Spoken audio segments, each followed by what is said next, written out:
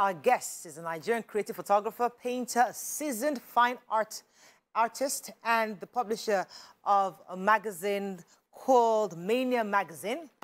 His work in photography and visual art has earned him lots of international recognition abroad and locally, and with his light-hearted and easygoing demeanor, his unique style and mastery of aesthetics and creative lighting, welcome with us the veteran himself, Kelechi Amadi Obi in the building.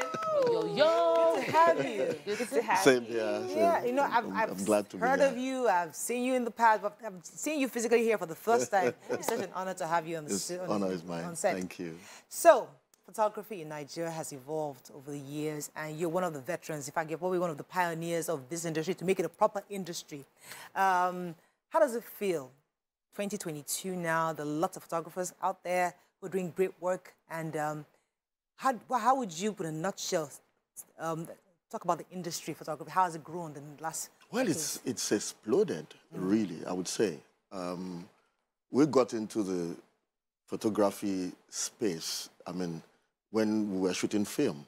Yeah. You know, and we've sort of walked through that process, the evolution from film to digital, and then from digital to the ubiquitous phone.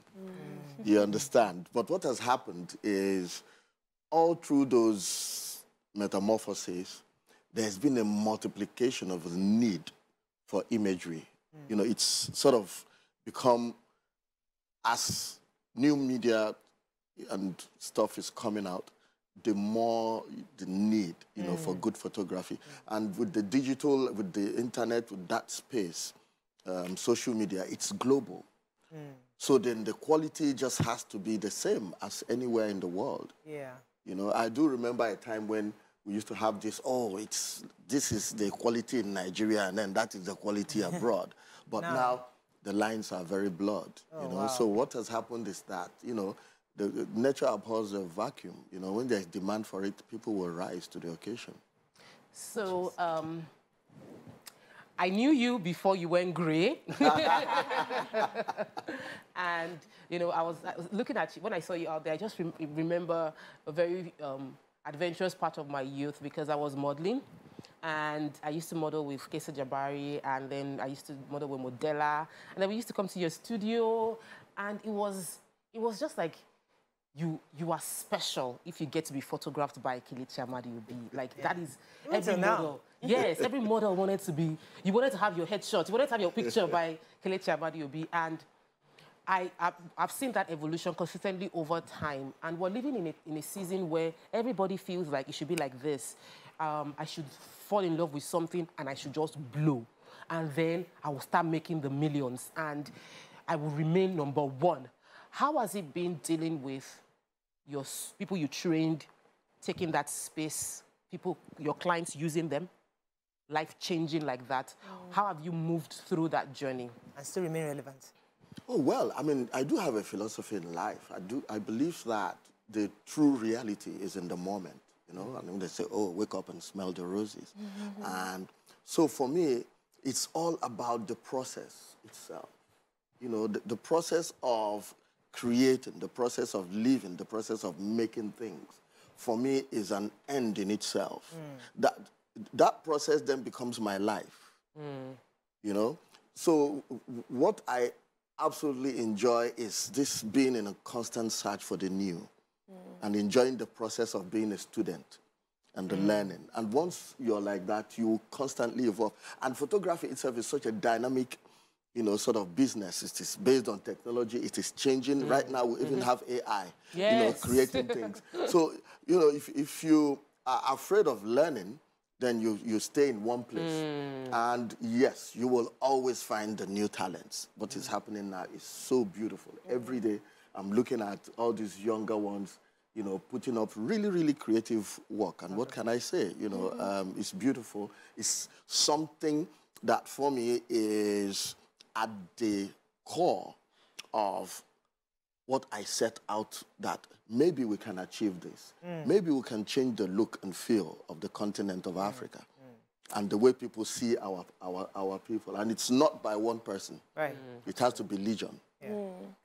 All right, so when you've built such a global brand, and it's very unique. So when you see a Kelechi Amadi Obi picture, you know, you can already tell that this was shot by Kelechi Amadi Obi. So how have you been able to maintain that consistency in excellence over the past couple of years? I mean, your journey's been decades, not years.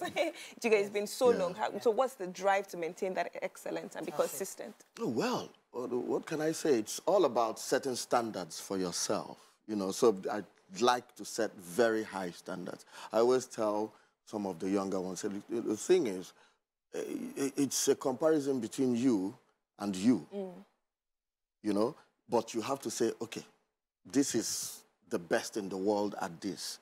Does my work compare? You know, in terms of technical proficiency or whatever.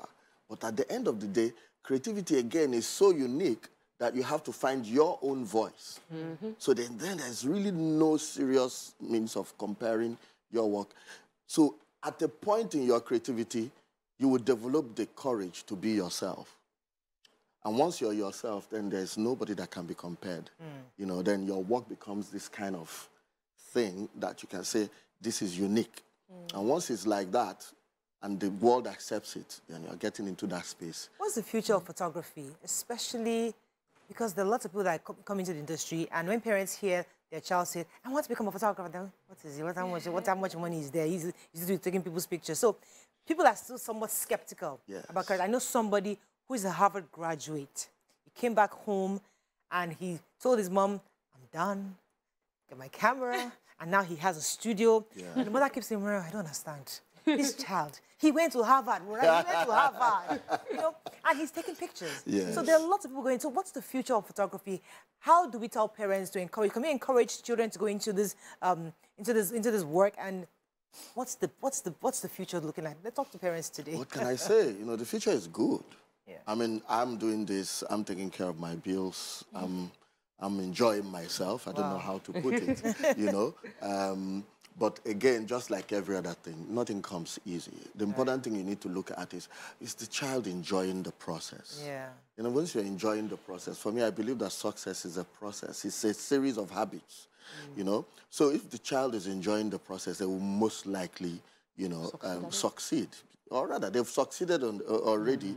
We're just waiting for the money to follow the success, you know. And so once the child has that passion, don't push them in a different path. Support them. And if you're afraid that they may not survive, look around you. You would find that the industry has completely, you know, gone to a different place. People are paying premium, you know, for their time and things. And the photography is so versatile that you can really get so many different streams of income, you know, from it, if you know what you're doing. So everybody has a camera. And our phone cameras do wonders right now. There are things you can do with your phone cameras, tweaking and there are a lot of apps. There are a lot of, tech has improved a lot of areas of our lives, especially within the photography, videography space. And the question is, there are some jobs that tech has taken out, and there are some tech will take out. Is photography in any way one of those jobs that tech might take out? Well, you know, at any point... Let me just qualify that. So there used to be this, people, when they're doing news, the US, we see videographers carry the camera in helicopters to do, and now what do? Drones. So that job is out totally.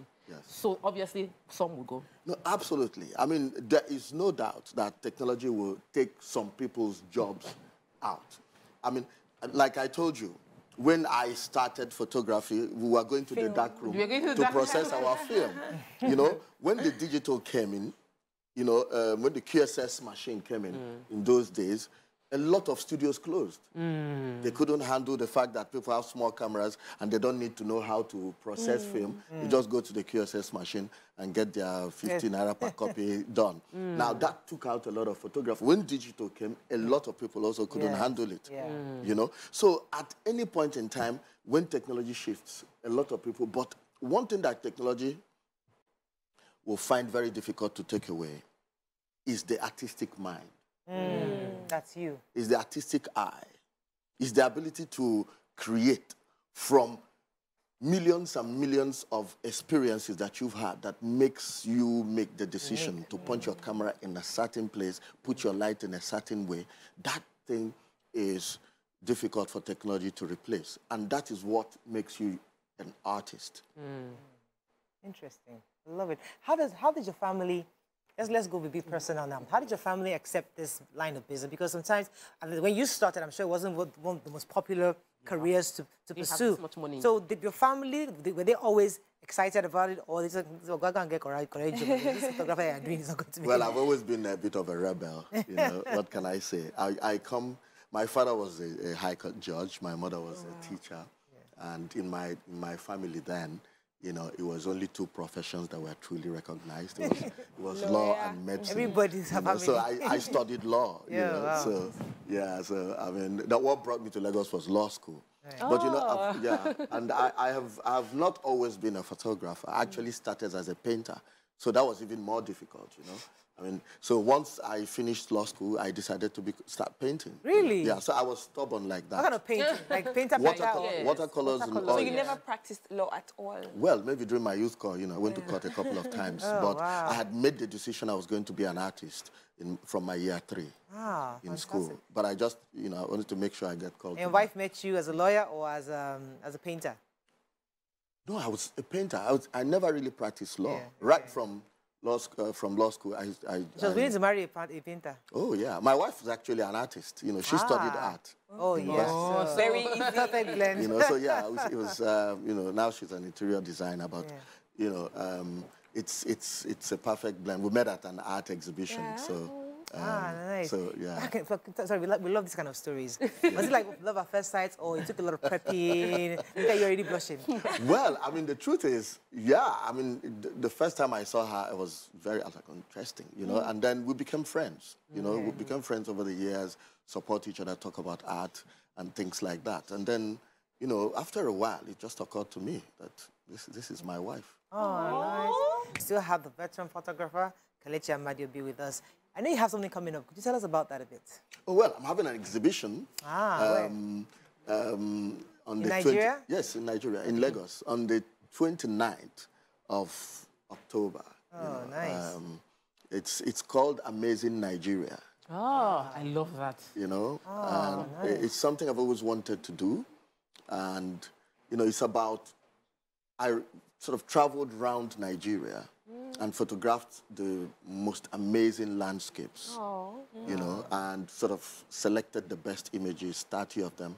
That's what we're going to show. Nice. You know, and, you know, it's a journey I embarked on with a brand, the Macallan. You know, they say, oh, they're interested in, you know, craftsmanship, mastery. What can we do together? I say, let's go around the country and photograph. Let's see if we can tell a positive story about this country. And, you know, then I discovered Nigeria anew, you know, going through some really amazing places. Where did you discover that was really...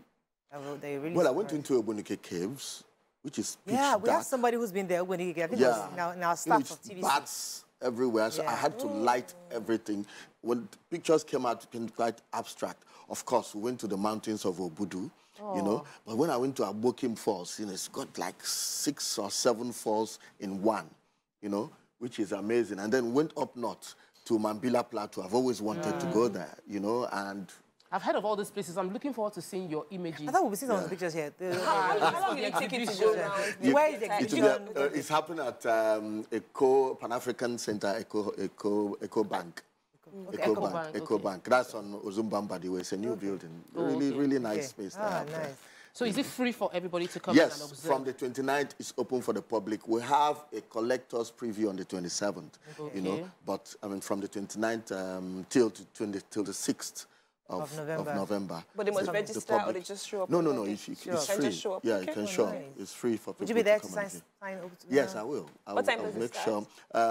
It will start from 10 o'clock in the morning, I think, end by 5 o'clock every day.